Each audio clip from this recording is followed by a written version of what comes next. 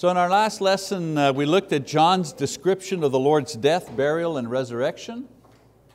And we noticed that he spent very little time describing the details of these things, focusing rather on the reaction of the various individuals to the event. So he doesn't describe the nails going into the hands and all that, the scourging. He focuses on how people reacted to all of that. Pilate, we look at Pilate who condemned him. We look at the soldiers who tortured and mutilated his body, and in so doing they fulfilled prophecy. Not we do, but John kind of looks at them.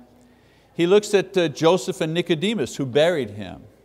And then Mary Magdalene, who was the first disciple to discover the empty tomb after his resurrection. He's looking at people, not events, not necessarily events, which is what he's done throughout the entire book, right? The entire book is just a dialogue between Jesus and different individuals. And so that kind of style continues here. He looks at Peter and John, who were the first apostles to see the evidence of the resurrection at the empty tomb. And then finally, once again, he looks at Mary Magdalene, who returned to the tomb and was the first to actually see and speak to Jesus after the resurrection. So all of these John examines as he describes their varying degree of faith as they witness and are affected by Jesus in every stage of His death and burial and resurrection. Remember what I've said, this whole book is about how do people react to Jesus, either with faith or without faith. And so he continues this very same thing in the very end. He doesn't describe at length the events, he describes how people were reacting to these events. And so when we left off in our last lesson, Mary was charged by the Lord to go tell the apostles of Jesus' resurrection, and she does do that. As we pick up John's Gospel in chapter 20, verse 19, we're going to see how John describes Jesus' actual appearance and interaction with His apostles after the resurrection. Now the Bible records at least 11 appearances by Jesus after His resurrection. They're listed in the scriptures, or rather they're listed and the scriptures are listed on your worksheets there. So the first appearance, of course, is to Mary Magdalene in Mark 16 and John 20. The next one, appearance to the other women that were with her. We read about that in Matthew 28, Mark 16, Luke 24. The third appearance to Peter, Luke 24 and 1 Corinthians 15. The next one would be to the two disciples who were on the road to Emmaus, Luke 24. The fifth appearance to the apostles without Thomas. Now we're going to go over these, I'm just giving you the list right now. So appearance to apostles without Thomas, Mark 16, Luke 24 and John 20. Sixth appearance to the apostles, but this time with Thomas in John chapter 20. The next one, he appears to the apostles by the Sea of Galilee in John chapter 21. We'll take a look at that when we get to that part of John's Gospel. The seventh, the eighth appearance to the apostles on the mountain to give the Great Commission, Matthew 28, Mark 16.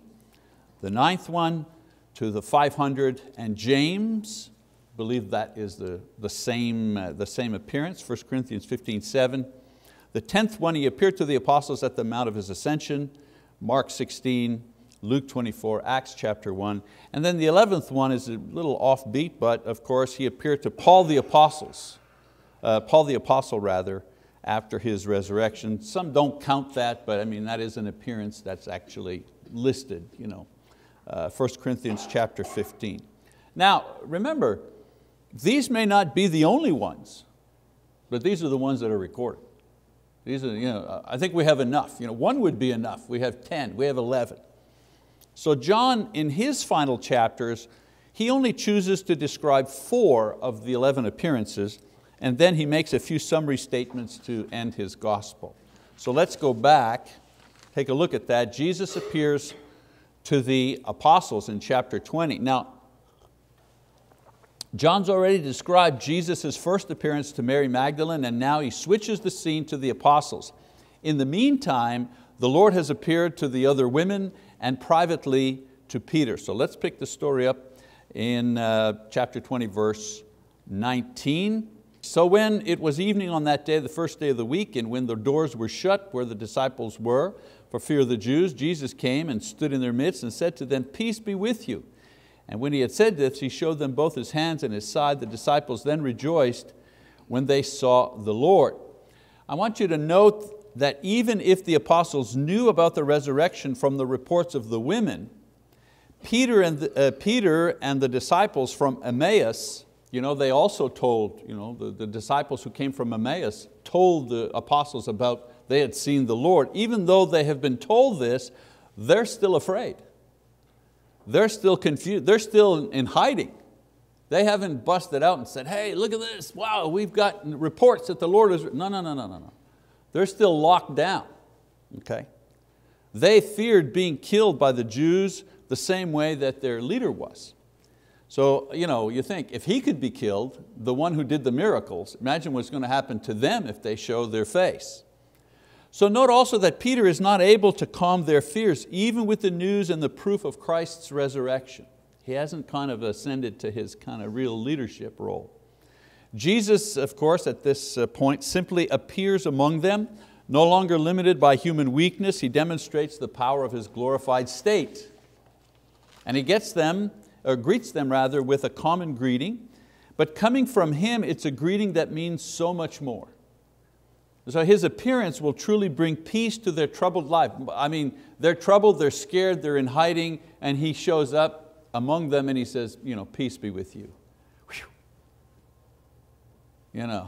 I'd like to hear that if I'm afraid for my life and I'm locked somewhere. So they were concerned that it is Him and not just a ghost or some hallucination or a dream.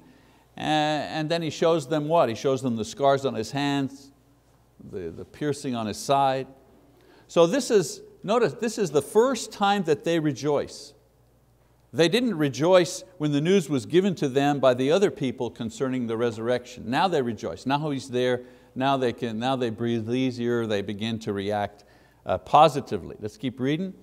So Jesus said to them again, "Peace be with you. As the Father has sent me, I also send you." And when He had said this, He breathed on them and said to them, "Receive the Holy Spirit. If you forgive the sins of any, their sins have been forgiven them. If you retain the sins of any, they have been retained." So in these verses, Jesus does three important things. First, He commissions them on behalf of the Father to continue His work in calling all men to God. So just in case they weren't sure what their job was going to be, He reminds them. Number two, He gives them the Holy Spirit to dwell within them, thus fulfilling His promise to them in chapter 16. Now they had already been baptized to fulfill God's command through John, but now that Jesus is risen, they receive the gift of the Holy Spirit. After they begin to preach the gospel, those who respond will receive this same gift of the Holy Spirit from Jesus, but now they'll receive it in the waters of baptism. Acts chapter 2, of course, 38. And then finally, He grants them the authority to carry out the Great Commission. I mean, there's nothing secretive here and nothing mysterious about this authority. Through their preaching and teaching, sin will be forgiven or sin will be retained based on the response of the hearers. It's not going to be an arbitrary thing where the apostles have the power to go around and say, "Okay, your sins are forgiven, I don't like your face, your sins are not forgiven," and so that's not the point. He's giving them the authority to preach the gospel, and He's telling them through their preaching, sins will be forgiven for those who believe and respond, or sins will not be forgiven for those who reject it. That's the authority that they have. So now we move on to the appearance to Thomas. Next appearance occurs about a week later to the apostles again, but this time with Thomas. So in verse 24 and 25 we read, "But Thomas, one of the 12, called Didymus, was not with them when Jesus came. So the other disciples were saying to Him, 'We have seen the Lord.' But He said to them, 'Unless I see in His hands the imprint of the nails, and put my finger into the place of the nails, and put my hand into the side, I will not believe.'" So John explains Thomas's reluctance to believe. Now, his disbelief hasn't driven him to sin. His disbelief hasn't driven him to abandon the other apostles. He merely sets conditions on God before he will completely accept the news of Christ's resurrection. He's saying, hey, I hear what you're saying, you guys. You've seen Him, He's resurrected, He's talked to you, I hear you. But I did 3 years here and I believed, and I need more proof now. And so what happens? He says, well, I'll believe it when I see it. How many of us have said that? I'll believe it when I see it. And so God takes him at His word. 26 to 29, he says, after 8 days His disciples were again inside and Thomas with them. Jesus came, the doors having been shut, and stood in their midst and said, once again, peace be with you. Then He said to Thomas, reach here with your finger and see my hands, and reach here with your hand and put it into my side. Do not be unbelieving, but believing. Thomas answered and said to Him, my Lord and my God. And Jesus said to him, because you have seen me, have you believed? Blessed are they who did not see and yet believed. So Jesus appears again, provides the proof that Thomas required. He admonishes Thomas and He encourages him to believe. And Thomas shows his belief by declaring his faith and worshiping Jesus. Of course, this is another way of demonstrating our faith, by worshiping the Lord. Not just by, you're at work and somebody says, so do you go to church? Yes, I'm a Christian. That's one way, obviously, to confess our faith. But when we get up and we're driving to church on Sunday, or the church building, in order to worship the Lord and so on, that's a way of demonstrating our faith. We're saying to the world, we believe. So in His response, the Lord admonishes Thomas because he refused to believe based on the sight and the witness of others. And he had witness of others. The women told him that the Lord had risen. Peter had told him the Lord had risen. The disciples from Emmaus had told him, even the other apostles, but he wanted to see for himself. So while Jesus was with them, this was possible, and the Lord graciously granted Thomas's demand. In this story, I see how kind the Lord is. If it was me, I'd say, look, buddy, I've given you 3 years of miracles. 4 different people that you trust have told you, if you don't believe by now, well, that's me, that's not the Lord, obviously. So the Lord, He suffers His weakness. He suffers his lack of belief and gives him the proof that he needs. And He doesn't throw him out as an apostle either. He doesn't say, well, listen, you're not the right kind of guy that I want to be my apostle. He doesn't do that either. He simply admonishes him. However, in the future, He's reminding the apostles and us, in the future, faith is going to be based on the sight and the witness of other people. That's how we came to faith. We didn't see the resurrection. We don't know anyone who witnessed the resurrection, personally. So we have to believe like Thomas was supposed to believe. We believe based on the witness of other people. The apostles and those 500 and those who wrote the Gospels and so on and so forth. And Jesus pronounces a blessing on those people who would believe in this way. That's us. I always like the idea that I'm included personally in this passage. He's referring to me, not by name, but by group. I'm in the group that He talks about, and so are you. So Thomas was there, he saw, but the blessing that Jesus pronounces does not include him, only the people like us who have not seen, but yet we have believed. So John now, after this, he kind of summarizes and makes a conclusion here. Chapter 20, verse 30 and 31.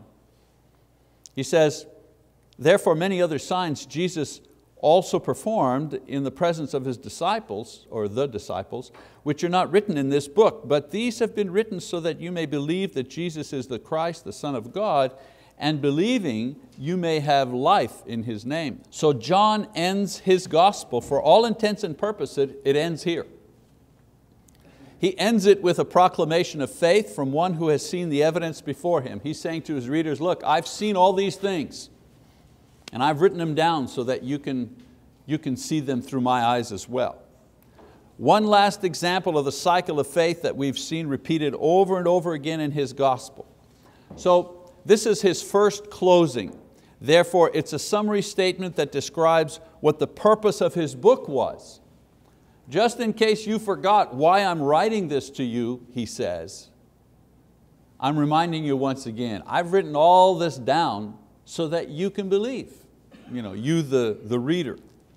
The things written in his book are only a portion of the miracles and the teaching and the events in the life of Jesus, but they have been recorded as a witness to bring the reader into the cycle of faith. So he talks to all the people that Jesus talks to in here. Remember I said the book of John is just one long dialogue between Jesus and the Jews, and Jesus and the disciples, and Jesus and the Pharisees, and Jesus and the lepers, and it's just him talking to all these people, and all these people either believing or not believing.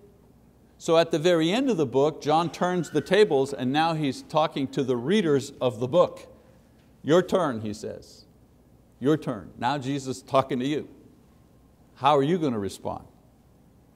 So all the stories of faith or disbelief lead up to the asking the reader himself to decide if he or she will be counted among the believers or the disbelievers. Isn't that what preachers do? They go through their lesson, and at the very end they come home with the quote exhortation, the so what. I've told you all of this stuff, I've preached to you all of this here, and now here's the money shot. Here's what I think you ought to do. Here's what the word is telling you to do. The exhortation, well, this is the exhortation. All right, so now we move on to another interesting section. In chronological order, this next section would be the 7th time that Jesus appeared. So John selects this as his 3rd example of Jesus' appearances. Now it's unusual that after his concluding and summary statement, John adds yet another description of Jesus' interaction with the apostles before his ascension. Think about it, he's already concluded, it's finished. The book could stop right there and it'd be plenty, but he keeps on going. Now some scholars say that this chapter was added by someone else at another time. Biblical research shows, however, that no copies of John's Gospel have ever been found without the 21st chapter. So you can assume that somebody else wrote it, but the evidence says John wrote it. And also it means that it has always been in this format. So the Gospel of John has always included chapter 21. Okay? So John then is the author of chapter 21, but the manner in which it was written may have varied from the first 20 chapters. And we'll talk about this in a minute. So chapter 21 could be considered an epilogue. You know what an epilogue is? The part that comes after the main story. If you're watching TV, you watch your favorite show, right? Let's say an hour show, and then the story concludes, they caught the bad guy or whatever, and then there's a commercial, right? And then after the commercial, there's usually another minute and a half of activity. It keeps on going, and they're back at the office, or they're saying, well, that was a great case, and an epilogue of what happened. Sometimes you have a book that tells the story. And at the end of the book, there's one more chapter that tells you what happened in the future to the characters that were in the story. Well, this here, chapter 21, it's an epilogue. He's told the story, he's made a conclusion. Here's an epilogue to what happened to some of the people that were involved in the story. It says, after these things, notice, after these things, the epilogue. After these things, Jesus manifested Himself again to the disciples at the Sea of Tiberias, and He manifested Himself in this way. So John sets the scene and the event that will take place. Note that Jesus appears in Jerusalem, in Galilee, and in between. He appears to women, to men, to individuals, to groups. He appears indoors, He appears outdoors, He appears at night, He appears in the daytime. He appears over a period of 40 days. Unlike other religious leaders or prophets, where there is just one appearance, and it's usually to just one person, and usually in a very secluded spot in a cave.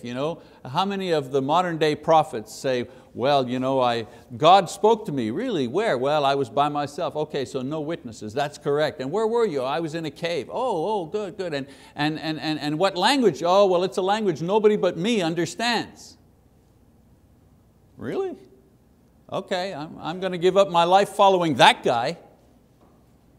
So that's why it's significant that Jesus, His appearance is in so many ways. Night, day, men, women, groups, individuals, and so on and so forth. Okay? Indoors, outdoors. So we keep going, verse 2 and 3. Simon Peter and Thomas called Didymus and Nathanael of Cana in Galilee and the sons of Zebedee and 2 others of his disciples were together. Simon Peter said to them, "I'm going fishing." And they said to him, "We'll also come with you." So they went out and got into the boat that night, and they caught nothing. So the apostles are still together, but they're waiting for the next step in their ministry. They've seen Jesus, they've received the indwelling of the Holy Spirit. Peter, as is his custom, his character, he's agitated, he's impatient with all of this waiting. He just decides to do something. So he goes back to what is familiar. Isn't that what we do? We play to our strength. We go back to the things we know. They may have needed money or food because their supporters may have gone into hiding after the crucifixion. We know that different individuals supported Jesus and the apostles. They had to eat, they had to live. Maybe they lost their, quote, their support. As a former missionary, I know what that's like. You lose your support sometimes. Whoop, you got to scramble and go back and find money to go out and preach. Well, maybe this was the reason they went fishing, who knows. So it's a familiar scene, begins to develop as they fish all night, they don't catch anything. So let's keep reading. It says, "But when the day was now breaking, Jesus stood on the beach, yet the disciples did not know that it was Jesus. So Jesus said to them, 'Children, you do not have any fish, do you?' They answered, 'No.' And He said to them, 'Cast the net on the right-hand side of the boat and you'll find a catch.' So they cast, and then they were not able to haul it in because of the great number of fish." So Jesus again appears and calls out to them regarding their task, and they respond to Him by trying the other side of the boat. Of course, the miracle is instantaneous as a full catch is made to the other side of the boat. Let's keep reading. 7, He says, "Therefore that disciple whom Jesus loved said to Peter, 'It is the Lord.' So when Simon Peter heard that it was the Lord, he put his outer garment on, for he was stripped for work, and threw himself into the sea. But the other disciples came in the little boat, for they were not far from the land, but about 100 yards away, dragging the net full of fish." So, think now about personalities, think now about human nature. Perhaps like Mary Magdalene, whose grief and anxiety kept her from recognizing the Lord. Perhaps Peter's focus on the task at hand prevents him from recognizing the Lord until John points him out. So Peter's enthusiasm can't wait for the boat, so he plunges into the water to make his way to shore, and the others follow. They don't want to lose the catch. We're out here to fish, we're out here to make a living. They stick with the fish. Verse 9 to 11, it says, "So when they got out on land, they saw a charcoal fire already laid and the fish placed on it and bread. And Jesus said to them, 'Bring some of the fish which you've now caught.' And Simon Peter went up and drew the net to the land full of large fish, 153, and although there were so many, the net was not torn." So they caught fish, but Jesus already had a fire going with fish and bread prepared for them. The better translation of what Jesus says to them is, "Before you eat with me, go take care of the fish you have caught." So they've caught a lot of fish, they're not yet sorted. Their breakfast is cooking, so Jesus tells them to take care of the catch. They do so, and after the smaller and inedible fish are thrown back, 153 fish are kept. And some people always trying to figure out some sort of secret meaning to the 153 fish. Well, here's the secret. There is no secret. There's no symbolism here. No symbolism in this number. John provides these small details to complete the vividness of the scene, the very real and natural activity that was taking place in an extraordinary moment. It's like looking at a beautiful painting and you see and then you look a little closer and you see all kinds of little details that the artist has put in. Well, all kinds of the number of fish, it doesn't mean anything, doesn't change any of the meaning, it's just a small detail that adds to the realness of that scene. A regular fishing trip with a regular breakfast with a regular group, except Jesus the resurrected Lord is present. In other words, the event is extraordinary, but it's not bizarre. You see what I'm saying? It's not like in a trance. Jesus wasn't floating above the fire and the fish didn't miraculously fall down from, He was making breakfast. And said, "No, you go ahead, take care of the fish, you come." So an extraordinary moment brought forth in a very natural scene. 12 to 14, Jesus said to them, "Come and have breakfast." None of the disciples ventured to question Him, "Who are you?" knowing that it was the Lord. Jesus came and took the bread and gave it to them, and the fish likewise. This is now the third time that Jesus was manifested to the disciples after He was raised from the dead. So John continues his very matter-of-fact-like description of a very special moment as the apostles sit quietly eating the food Jesus has prepared for them. They know who He is and how exceptional all of this is, and John adds that this is Jesus' third appearance to them as a group. So we're keeping track. Now, John is the only gospel writer to describe all three of these appearances of Jesus to the apostles as a group without other people present, without Thomas, with Thomas, near the Sea of Galilee. Three appearances to the apostles just themselves, with no other persons present. Verse 15, so when they had finished breakfast, Jesus said to Simon Peter, "Simon, son of John, do you love me more than these?" And he said to Him, "Yes, Lord, you know that I love you." He said to him, "Tend my lambs." Verse 16, and He said to him again a second time, "Simon, son of John, do you love me?" And he said to Him, "Yes, Lord, you know that I love you." He said to him, "Shepherd my sheep." And He said to him a third time, "Simon, son of John, do you love me?" And Peter was grieved because he said to Him the third time, "Do you love me?" And he said to Him, "Lord, you know all things, you know that I love you." And Jesus said to him, "Tend my sheep." Now, we know that Jesus has already appeared to Peter alone, but we don't have, and we see that in Luke 24 and 1 Corinthians 15, but we don't have any information about that. Not in John, that's for sure. Since Jesus has already included him among the faithful apostles when He told the women to tell the disciples and Peter, Mark 16:7, we can surmise that Peter received forgiveness for his sin of denial at that time. He was also with the apostles when Jesus appeared and gave them the Holy Spirit and authorized them to go into the world as Jesus was sent into the world in John 20. So we know he has the Spirit, he's received the commission along with the others, he's been forgiven. So this dialogue between them was recorded to publicly restore him and confirm his apostleship and ministry, as well as his repentance and his approval by the Lord. Maybe he and the Lord know that he's been forgiven, he's received the Spirit, and so on and so forth.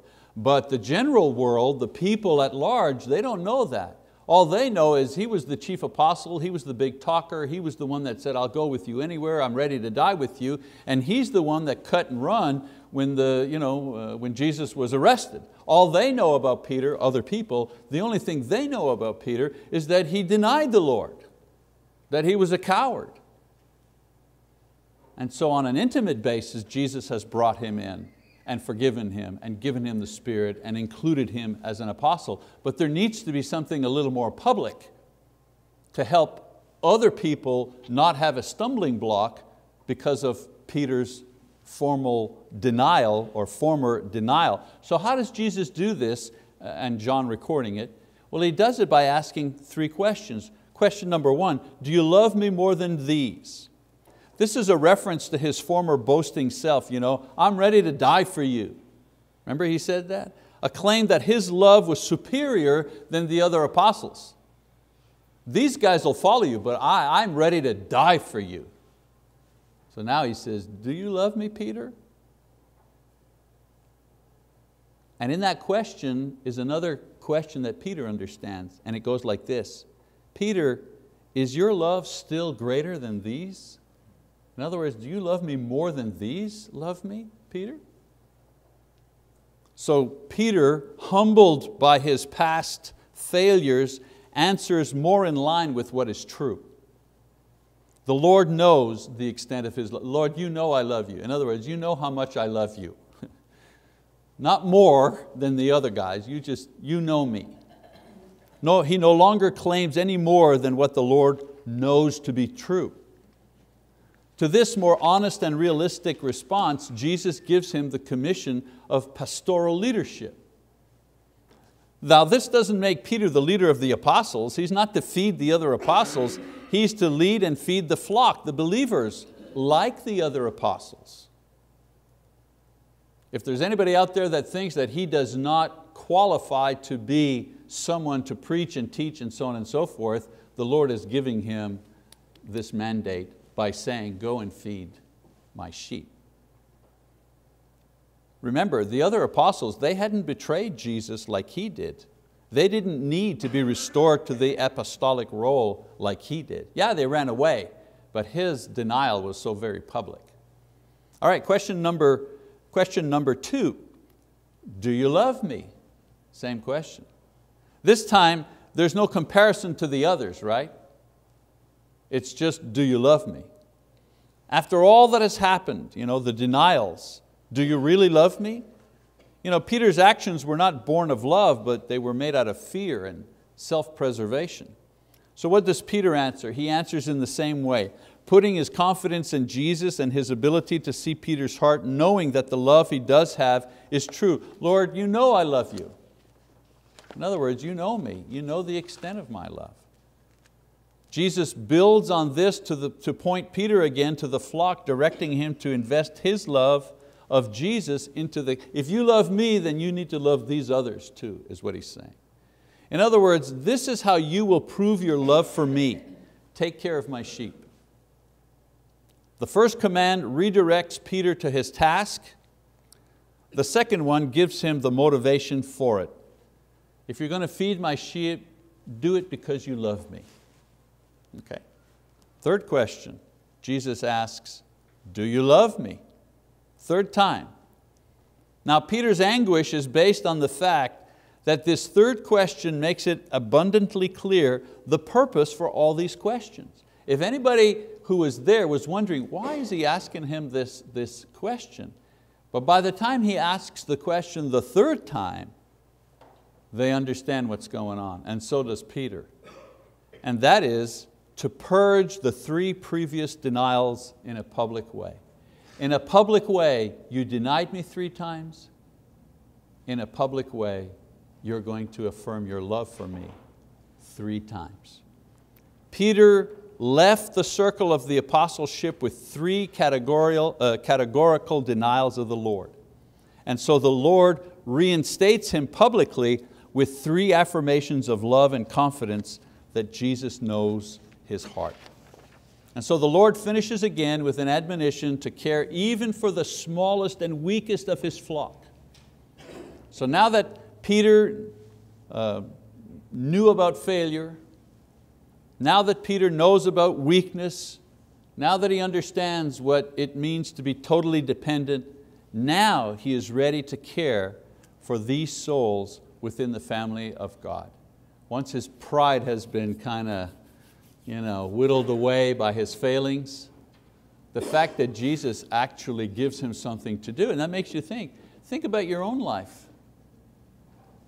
Think about your sins and think about your failings and so on and so forth, and realize, imagine, despite all of that, and I don't have to think about yours, I just have to think about my failings and my inadequacies and my sins that are very, very real. Imagine, he still manages to find something for me to do, to serve him. And this interaction with Peter brings that out clearly. A coward, a person who denied the Lord after he publicly said he would never do such a thing. He really put himself out there. And yet Jesus in His kindness finds a way to use Peter. And I think that's the story for all of us. We're broken people, we have broken lives, we've broken promises, we've sinned, we've fallen down on the job, whatever.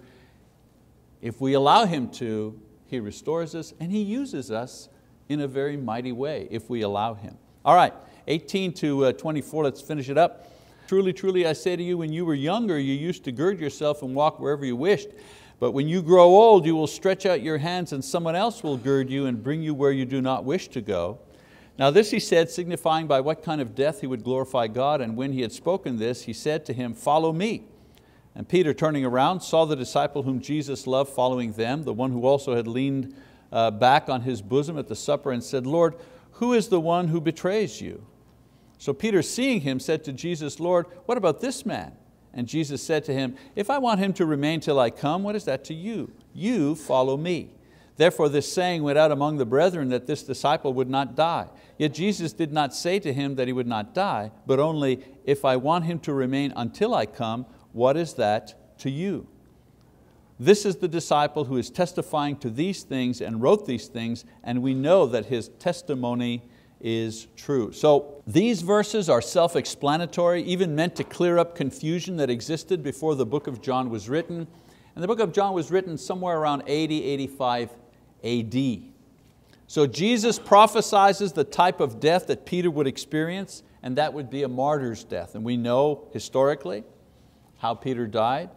He had boasted that he was willing to die this way before he denied the Lord. Now Jesus says, you know what you said, you're willing to die for me, I'm going to fulfill that request. You are going to die for me. And we know that Peter was martyred in Rome, 64 AD by Nero. He was crucified. They were going to crucify him, and he said he wasn't worthy to be crucified like his Lord, so they crucified him upside down. They still crucified him. So now that he was reinstated, his future death for Christ would now glorify God. So Jesus bids Peter to follow him away from the others, and John is seen following behind. And Peter questions Jesus about John. What about this guy? What's going to happen to him? And Jesus answers that John's future is in his hands, just like Peter's future is in the Lord's hands. And if the Lord wants him to remain alive until the second coming, that's out of Peter's hands. That's all he said. If I want him to stay till the end of the world, what's that to you? I'm the one that controls that, not you. And then John explains that the early disciples understood this to mean that John would definitely be alive until Jesus returns. And we know that John kind of lived a long time. I mean, much longer than what was average. In those days, lifespan, first century, 45 years maybe. So John lived well into old age, so people may have thought that was true.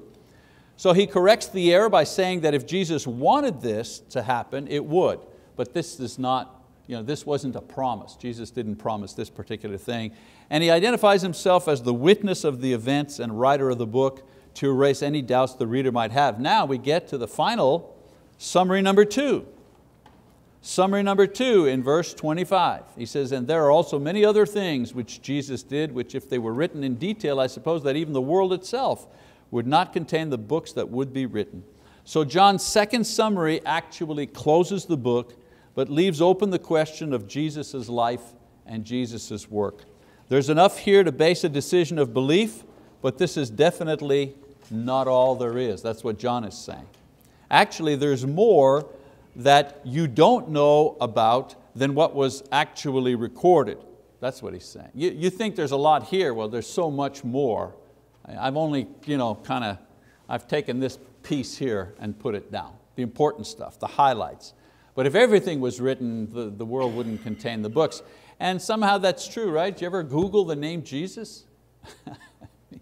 There are millions and millions and millions of references to Jesus. I mean, books, commentaries, it's just incredible. They say, oh, religion's going down, people are not interested in religion, they're not interested in Jesus anymore. And then this reporter, Bill O'Reilly, writes a book, Killing Jesus, and all it is, if you're a Bible student, you read his book, and it's a good book, and so on and so forth, but 80% of it you already know, because if you're a Bible student, he adds a lot of information about the Roman Empire and what it was like in those days, so it's really fascinating read. But what's interesting is in this day and age, when people are saying, nobody's interested in Jesus anymore, O'Reilly writes a book called Killing Jesus, the #1 selling book in the world. In the world. They can't print them fast enough. And so the story of the life and the death and the burial and the resurrection of Christ is still something that draws people's interest. I say this simply to say this other thing. Let's not be afraid to share our faith, because there are people out there who are hungry to know Jesus Christ. All right, we have one lesson left, kind of a recap. We'll do a couple of things that are fun at the end. We'll wrap it up next week. All right, thank you for your attention. That's it for today.